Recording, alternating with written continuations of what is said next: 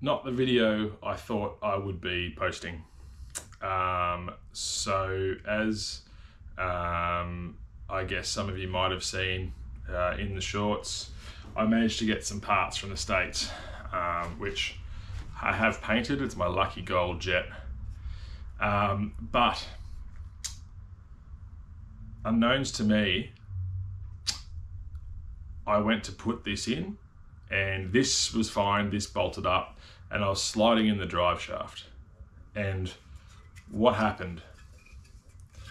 If I turn this around, the impeller in there, so this is a standard jet off a JS 550SX, which is what this is. That spline in there is basically 6 or 7 teeth, and I'll put a diagram up for you so you see what I mean. That slot in to the receiver in here. Now that is the standard OEM spindle or spline.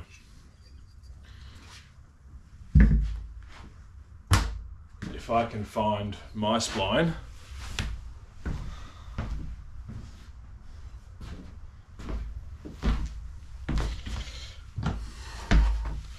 hope I can get that in where you can see it. As you can see, apart from the fact that it's pretty dirty, there are multiple teeth on that.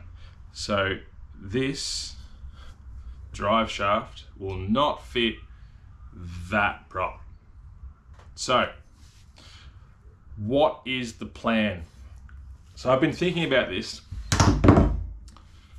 I've been thinking about this for a few days now, and even probably a bit longer, with how I do these videos and how they're structured.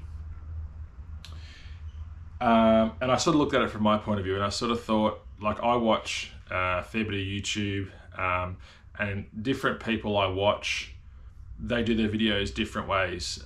Sarah and Tuned in the States, she does it a lot like sort of I do it, where she has, or I should say I do it a lot like she does, where she has small updates, which I think is fantastic. The videos are shorter.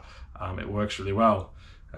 Another guy you probably would have heard of, Matt from Diesel Creek, he basically will do almost a collection start of the video, go get whatever he's going to work on, and then at the end of the video, basically he's accomplished something, or he's got it to a point where running, whatever. Another guy who I follow, Andrew Camerata, he's very similar as well. Basically, they spend the time to film the project, and you, as the viewer, get to see a start to finish. However long that video is, that doesn't matter, but you get to see start to finish. So what I think I'm going to start doing is, and I'm happy for feedback on this, and like everything, like change is always good. So I won't be changing the content that I'm doing, but the way I put out the content, I will be changing. So what does that mean? What that means is that the ski, as it sits here, I'm going to have to get more parts for. Now, you probably would have seen that obviously in the short, I got that jet housing, and there's I also got, even though I made up that beautiful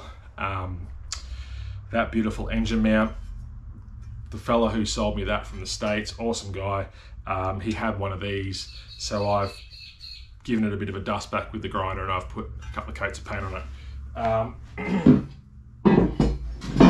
I think what I'm going to do is I'm going to basically now get all the parts that I need for this, and rather than doing week by week videos on it, I'm going to just complete it and then put that out. So what does that mean? What that means is that for me to obviously do fairly regularly videos, I'll have to have a few projects on the go. Now, this is not what I do, clearly. I do work a job which takes a fair chunk of my time, but I love this, I'm passionate about it. I really enjoy making the videos, I enjoy editing them, I enjoy putting them out. I enjoy the questions that people ask. So for me, I enjoy doing this. It's like a hobby, so I never would want to stop doing it. But obviously I have to be cautious of time. at the moment. So what I'm going to do is like I said, change up the content a little bit, and I'm going to make it so it'll be almost a start to finish on projects. Now, the projects could differ. They could be jet ski. Like I've mentioned, I've got that diesel generator, which will be the next thing to come up on the channel, the next video, I would say, because that's a project that's ready to go. I'd like to do more of a how-to knowledge video on that mower that I put out the other day. I would like to do a project and basically do a project car of some sort. Now obviously again I'm limited by time, so I'd have to infill the bigger projects with smaller projects. So I'd love to keep growing the channel. I think we're almost at 500 subscribers, which is amazing. Of the thousands and thousands of views that the videos that I've done have, amazingly 98% of the people that watch it aren't subscribed. So I think the first jet ski video's got, I think it's around 20,000 views.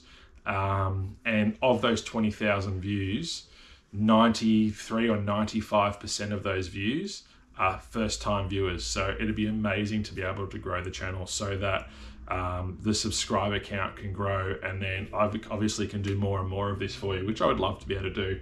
Like I said, it gives me great enjoyment, and basically to beef up the projects. Like I'd like to do some awesome projects. I've got so many ideas, but I just I'd like to get it out to more people. So that's the update, and I'm just filming this bucket talk sitting in the shed.